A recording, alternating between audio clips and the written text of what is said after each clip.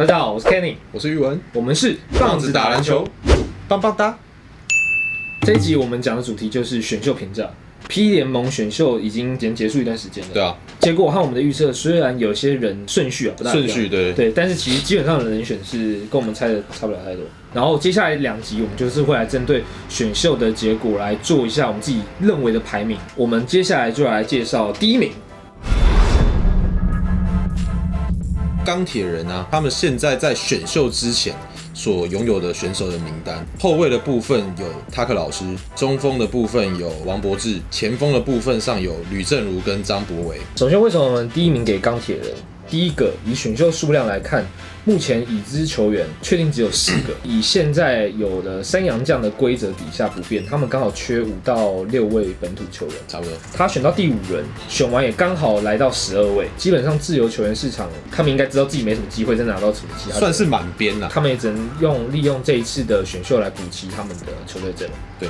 以选秀的内容第一个来说，他选到右卫。那以现在名单来看，毫无悬念，其实就是最有潜力的控球后卫。所以不管对于球队要组成一个新球队的基石来说，或是行销上面来说，都是一个非常大的加分。然后又以比赛内容来看，他其实可以跟塔克老师来组成一个很不错、很有看头的双箭头。其实右卫如果以得分还没有再跟上职业的脚步或什么的，他还可以做他最擅长的就是传导，然后带球过场，然后再给塔克老师有更多空间出手的机会。他应该是陈佑伟打1号。然后塔克老师打2号。第二个，他选进来的是林君豪，这部分我觉得是大家比较会讨论的位置。我解释给大家听啊，我自己觉得后面富邦勇士因为禁区其实大家可以看到是不缺人的状况下，钢铁人可能就是算到这点，他没有去选蓝少辅或是聂欧马，他把林君豪给抢下来。就算后面的国王不管选了哪一个中锋，他都还有剩下一个中锋可以选。在预判这样的情况之下，选了这个林君豪。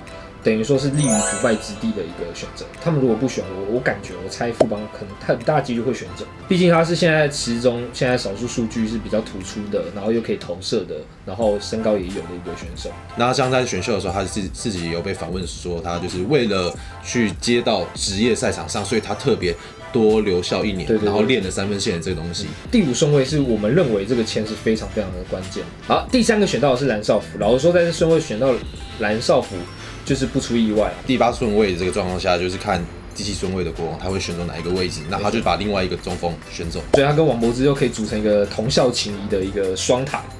2个都以身材优势很壮硕，没错。所以是在行销上面，还是或是球队内容上面，其实都是一个很大的加分和话题。他第4个选到的是刘俊廷，一个偏锋线的体能型球员，惊人弹跳力，这不用讲，就是大家都知道嘛，都是用他的弹跳力来认知。一双弹簧腿，他其实是有不错的投射能力。对，虽然还要再看，不过是可以发展。其实刘俊廷他的模板郭少杰有一双很会跳的腿，然后有水准以上的投射能力。刘俊廷现在最缺的就是稳定的上场时间，可以让他所有的技能可以去发挥，算是潜力，然后天花板非常高，有机会成为一个很不错的3D 型球员。队上其实已经有很多很不错的射手老大哥，包含李正儒，包含塔克老师，乃至于到张博伟，我觉得都可以对他投射这部分有很实质上的帮助。第5个选择是郑德伟。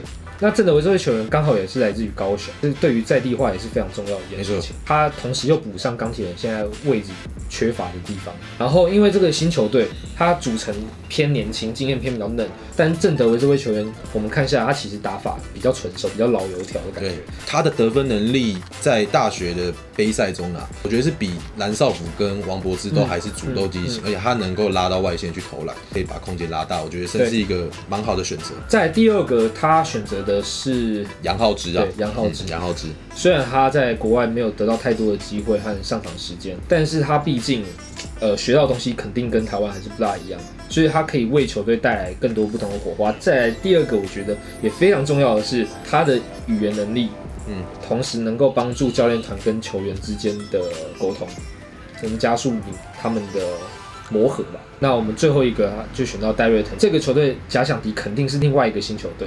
那另外一个新球队有外籍生的状况下，我觉得他们就是不落人后嘛。我们纵观我们刚刚前面讲到这些选秀球员，钢铁人选了之后，他的阵容是长这样子，没错。最后再补上一个锋线洋将和一个大洋将，其实整个阵容是非常齐全的，所以我们给了他第1名。在第2名我们是给新北国王，没错。我们先来看一下他现在的现有名单：简佑哲、李盈峰、李凯燕跟林立人。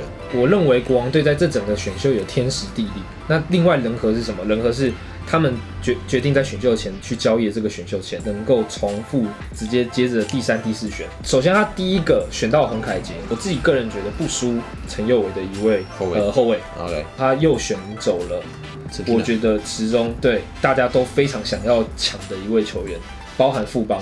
这些可能已经打过1季的球队，这也是为什么我给他第2名。然后他在下一个顺位啊，选择聂欧马，就像我刚刚讲，他有天时地利人和，所以他因为刚好在钢铁人前面，他带走聂欧马，挑一个身材更为优势的外籍生球员。再来，他又选到了曾宇豪，曾宇豪会是我们这选秀池中身高最高的本土球员，所以马上看这2位球员就可以组成最高双塔，一个本土，一个外籍生的中锋，很好的前3名全部被拿走了。我觉得国王这边的选择就是非常的优秀。好，在最后他选择了一位后卫球员，叫做林世轩。他虽然是一个很不错的后卫啊，但是我觉得这个选择对我来说是比较问号一点，因为以现有阵容来看，他其实后卫是非常拥挤，他比较缺的是锋线球员，所以这个顺位依照国王队现有的阵容来讲，他应该直接把钢铁人原本选的那个郑德维，对，直接把他挑走，像钢铁人的那个选秀就被打乱。对，这个攻防，如果他选择郑德维，我就还真的不知道钢铁人怎么选。也许可以预期说他们接下来会有洋将的补强，但我觉得你有一个李盈峰，一个本土，然后再补一个洋将，其实你如果再补一个郑德维，那可能会是一个比较完美的就是3人轮值，然后有培养的一个空间。好，那我们最后就来看一下选秀之后的内容。选秀之后内容大概是长这样子。这样来看，洋将我们才会选一个内线，或是和2个锋线啊，大几率是这样的选择。好，再来我们要讲的第3名是台新梦想家。那他们现在的现有阵容是控球后卫林俊杰，得分后卫有杨胜彦、陈正杰、吴松蔚，然后小前锋有据传要离开的杨敬敏跟钱肯尼，然后大前锋有简浩、Walker、KJ McDaniel， 然后中锋是李德威。所以这样看来，梦想家其实就缺的是控球后卫跟中锋这2个位置。你不要看他后卫很多，其他控球是很缺的。那他这次选择的也的确选了控球后卫，2个都是控球后卫，双王组合，一个是王正源，一个是王伟成。但为什么他落到第3名？因为他选了王伟成，他是最怕空气突然安静，他选到了空气，对，就在我们现在录影的此时此刻，他宣布不加盟梦想家，没错，会咚咚咚咚咚。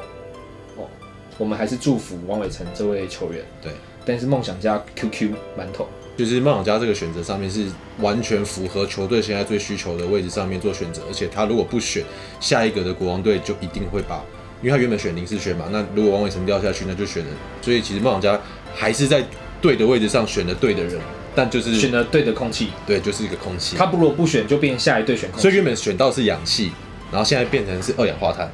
氧气怎么唱？那个如果你爱我。再第2个，我们讲到的是王正源。王正源其实他有一个不错的防守，讲到球队外的状况，王正源跟王伟成这2位球员其实跟在地也是有很大的连接。没错，所以不管是球队内、球队外，都有非常大的加分。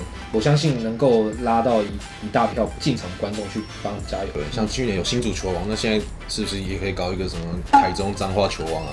再来，我们要讲到为什么我们会放在他第3名，因为我觉得他中锋可能没补到，很可惜。对，那他想要补的可能就是曾宇豪，他觉得他这顺位可以拿到曾宇豪，但是被前一个球队抢走了这个位置，只能用大洋将去补上。我们的梦想家现在可以看到选秀之后的名单是长这样子。我们介绍完这3名，我们这一集就到这边告一个段落。那想看我们的4、5、6名，就在我们的下一集，到底是谁选输了梦想家的空气呢？那我们拭目以待。记得按赞、订阅和分享喽！我们下次见，拜拜。